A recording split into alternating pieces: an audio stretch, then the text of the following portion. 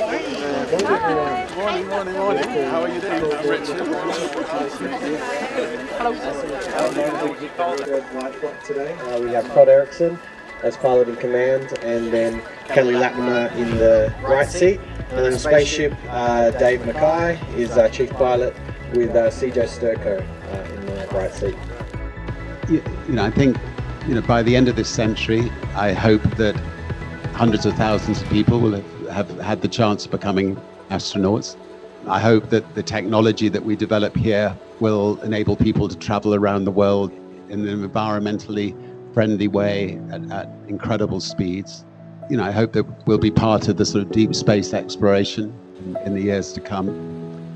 And I suspect there's things that are going to happen that nobody's even conceived of yet by the turn of the century that will shatter our perceptions today if we knew about them.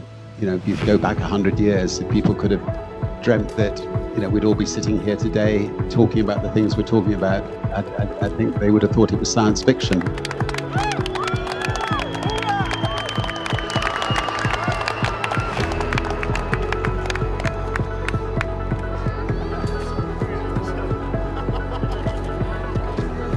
People ask me a lot, because I'm a space geek and I'm obviously an evangelist for space, would you fly to space? And I've said, well, yes and no. I mean, I know in some sense a dangerous thing to do. And however, the moment I walked in this hangar and saw that aircraft, I thought, I want to get on that aircraft. So the answer is now 100% yes in that.